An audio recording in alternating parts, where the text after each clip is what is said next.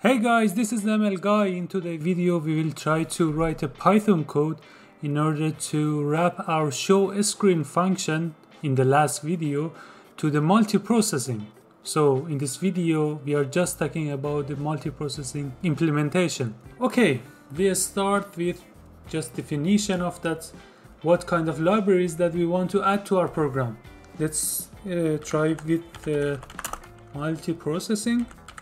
Yeah, in the last video, if you check the last video from grabbing a screen with Python in a really fast way, you can find the program there. So I just copy paste the program here. So this is the program and I just copy paste the code here. It's a very simple code, so you don't need to add a lot of complication into it. These are the libraries that we need for that code. We just keep them there. All the parameters are set. We define the function for it because we want to use it as a separate process. So we want to capture the screen first, and then in the separate process we want to process that screen. So we want to isolate the capturing process and the processing of those captures. Just as an example, I use another worker function, and this worker function is just showing the image that we capture from a screen option. Basically, we move everything from here to the worker. Oh, I pushed the wrong button. Yeah, now it's working. We need a while loop here as well because we want to keep it going. That's about it. Okay, okie dokie. So what you can see here that we don't have this variable image bgr, which we need to make it to the array variable and to show it in the CV2. And this is the variable that we need to actually pass between processes. So first we try to write the process down in the main function. Then we also add the buffer in a queue functionality of the process in multiple processing in order to handle this variable between a screen and worker in our program. Then we start with the main function. Let's write the main function. First we need to get the context. And we get the context by mp.getContext, and we use here a spawn as a context, and a spawn means that it will start a fresh Python interpreted when it wants to run this process. So there are several other options like fork or fork server. You can search it in the internet. For this functionality, spawn is good enough for us because we just needed to start a new process. Then we define the queue, which we get it from the context that we defined. And we need to define our process now. The first process we define is the process to capture the image. So we have the target of a screen function, and we define the argument here. The argument is the variable that we want to pass between the worker and the screen. Actually, from a screen to the worker. That's the only way that we want to do in this particular example, but in principle you can do in both directions. It's just a buffer. Nothing really fancy about it. Then I define it as a queue, which we have here the definition of the queue. This is the queue that we define. Then we start this process. The another process is, we can use the same name because we already started another process. The another process is this one, target worker, with the arguments of queue. and we start the process. Good. So we define the queue, we define the processes. Let's see if we need everything else. Of course, now we need to pass these variables between these two functions.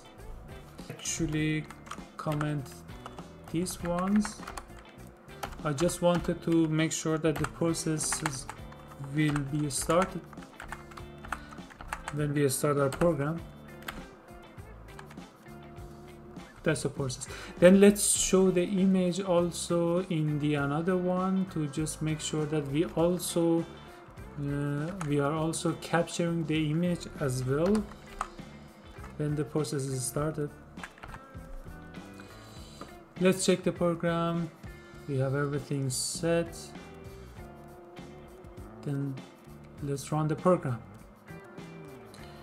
Okay, we have one error. The error is about, actually we define here arguments that we want to pass this argument to this target, but in the functions we didn't define that. So I just simply put q in those things. So then those functions are getting these arguments. Perfect. We have our screen sharing here, so you can see the share screen.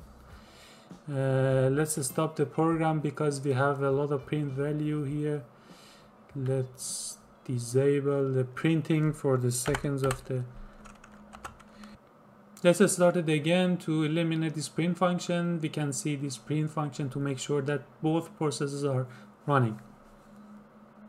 Yes, this process is running and this process as well is running. Perfect. Then we have everything set.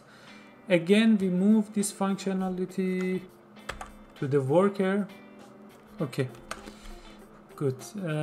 We don't need this print functionality here, but we need this one. Then let's add it here. In order to add this functionality, we need to add it to our queue. And in order to add it to the queue, I prefer here to add this np array directly there. Then in the worker side, we just show the variable without adding additional functionality. Okay, then it means that we put in our queue the np array of image bgr. So here already we put the np array. Then in the worker side, we actually add q.get.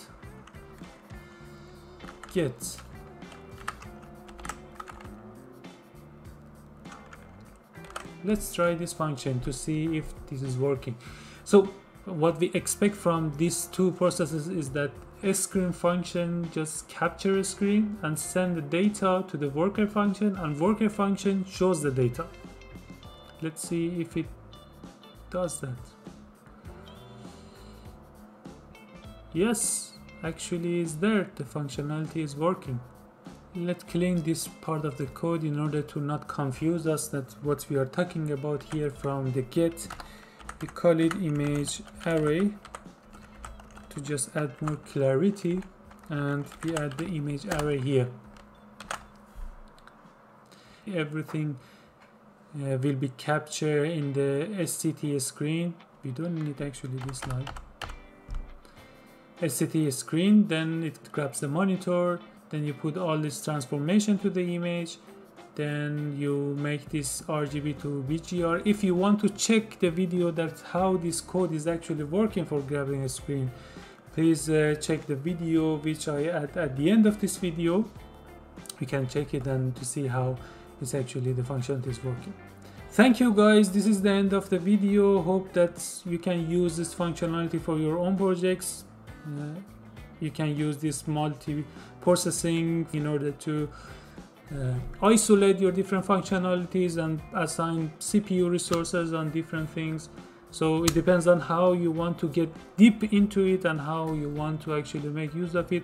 It's a useful functionality for your projects, and hope that you enjoy it. If you enjoyed the video and like this content to be continued, please like this video and please subscribe to the channel in order to not miss the future. And thank you, see you soon, and hope that you stay safe during this corona crisis.